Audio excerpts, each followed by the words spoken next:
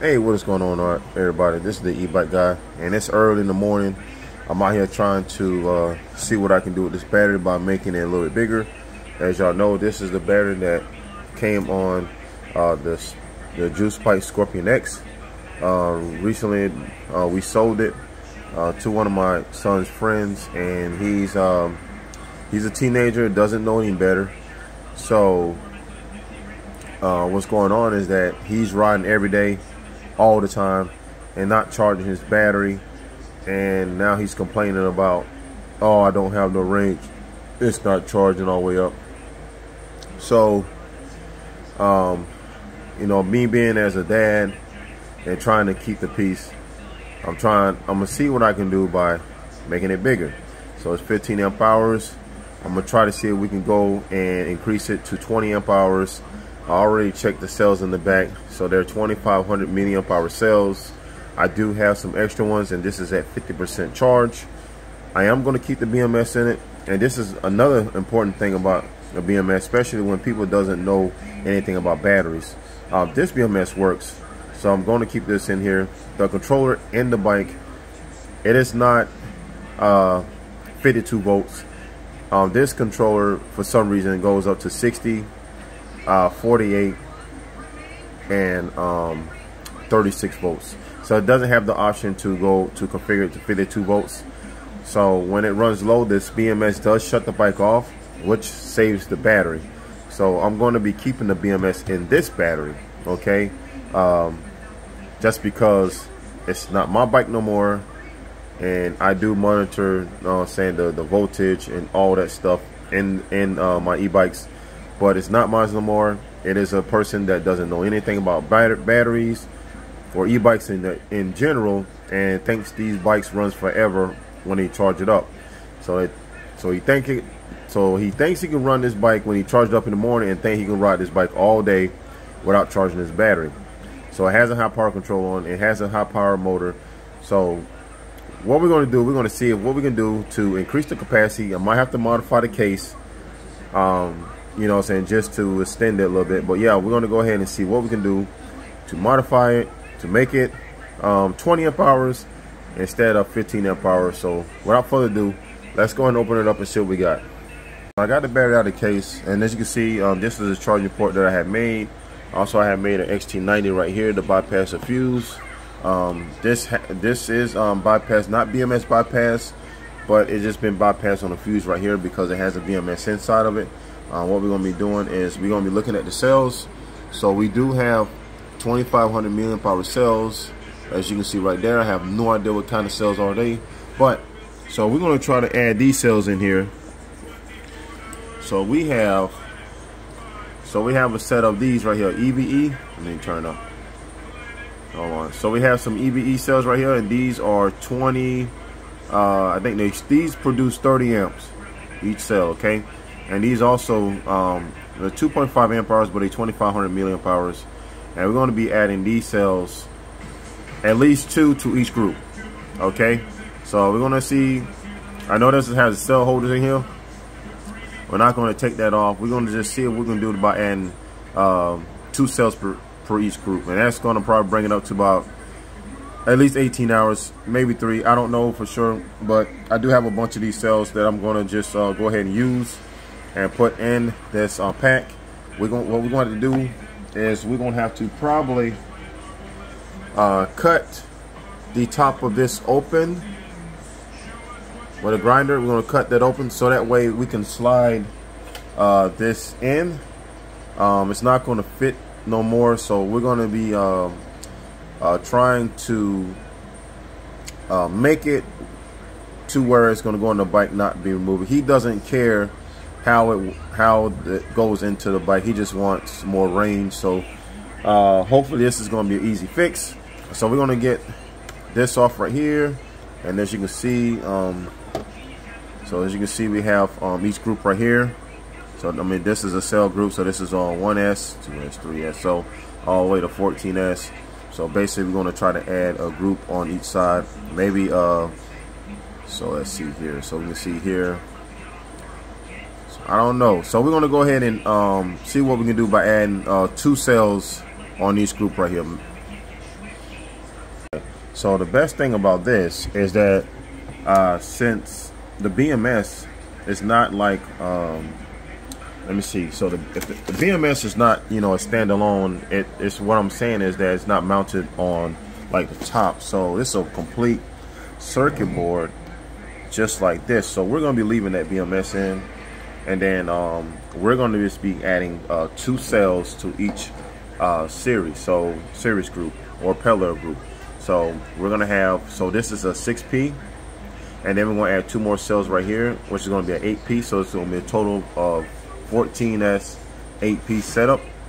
And then so this is 0.2 millimeter nickel, so we're going to go with 0.2 millimeter nickel on the extra cells that's going to come out to the top. And we're going to just go ahead and connect those all the way down. And then I know we're going to have to modify it, the case, so that way the cells can stick out, and probably use some tape and tape this bad boy up. I'm going to be deleting this wire right here, because we no longer need this no more. We're going to need this because this connects to the outside. I want to fix that right there, but it's going to connect to the outside of the this case right here. Not this one, but this one right here. So it's going to connect to this. So that's the power. This is actually to power the BMS on, so that way it can send current to the controller. But this right here goes to this fuse, which we no longer need. So we're going to be taking this off, and then, like I said, we're going to keeping this our charge port. And then this is go to the BMS button that's on the outside of the case, and then this is going to go to the discharge. So yeah, so I'm gonna go ahead and do that, and I'm gonna mark these up.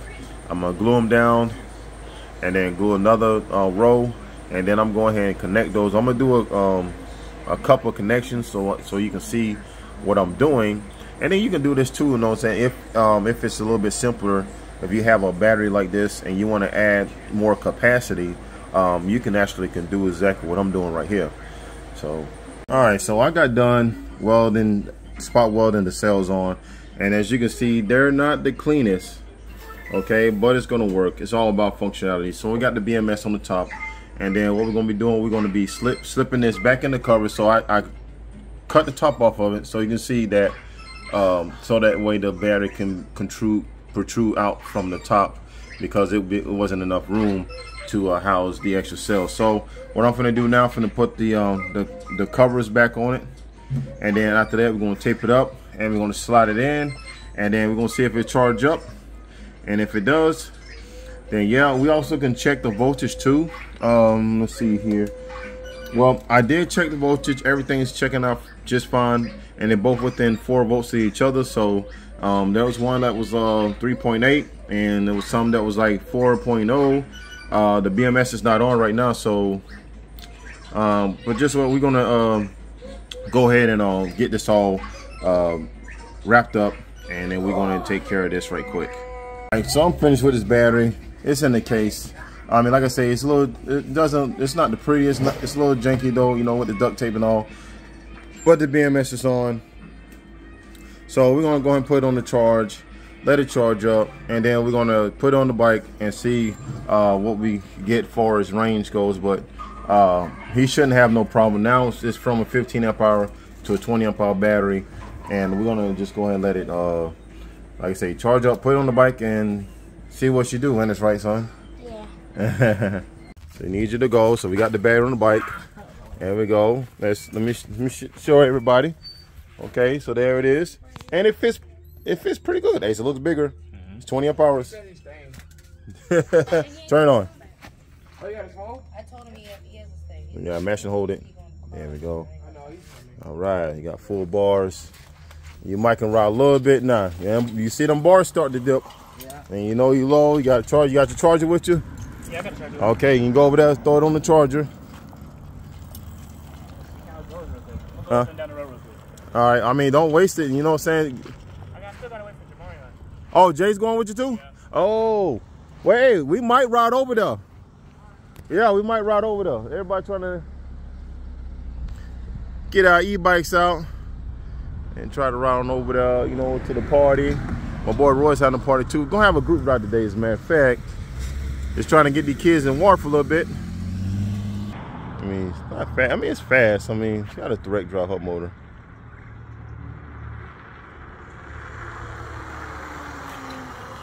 Now you need some brakes. That I can't do. I had the sales. Now you got to go and buy some brakes. Now you got $20. I can buy the brakes. Huh? All right. Yeah. So the bars didn't dip too much, did it? No. Okay. So you got a little more juice now. Okay. So you're gonna be satisfied. I hope you're gonna be satisfied, right? Yeah. Okay. All right. Y'all have it. So another satisfied, I wouldn't say customer, but another son's friend satisfied with the modifications I just did, and hope that will last for a good minute. So anyways, stay tuned for more videos. We're gonna have some more e-bike ride videos. I'm gonna have some more DIY videos. Also, we're gonna be doing 2 models. I'm gonna be building an e-bike for a customer, a Tommy Bike legend. They're gonna be coming all the way down from Michigan to pick this bad boy up, and then we're gonna be premiering that as well as my bike and my son's bike all together. So y'all gonna get y'all can see it for the first time.